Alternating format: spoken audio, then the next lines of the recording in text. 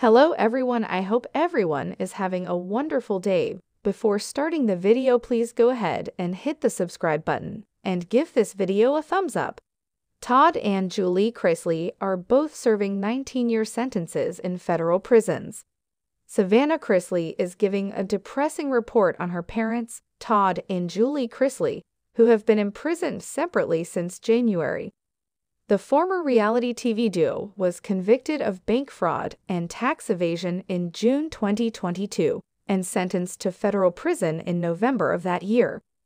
Todd received a 12-year term, while Julie received a 7-year sentence, and they are both currently serving their sentences separately at FPC Pensacola in Florida and FMC Lexington in Kentucky.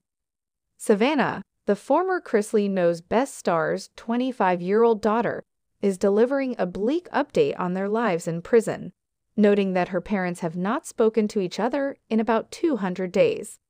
Savannah posted in her Instagram story on Tuesday, 195 days without speaking to each other.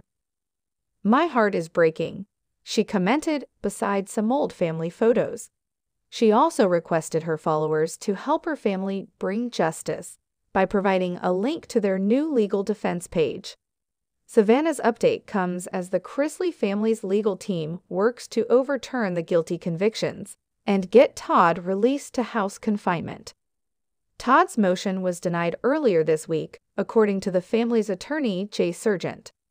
"It's very, very unfortunate," Sargent told People, "and that matter is now being investigated internally, and we believe there was no reason why it should not have been processed, even in light of his prison sentence."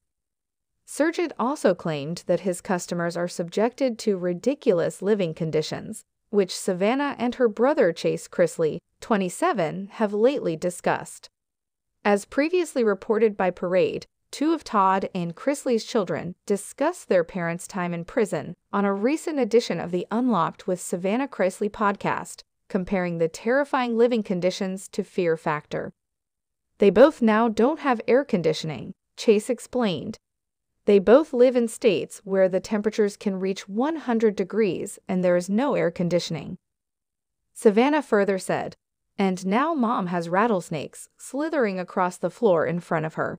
Chase explained that the snakes were not rattlesnakes, but some other type of venomous snake. "I don't care if you've killed someone.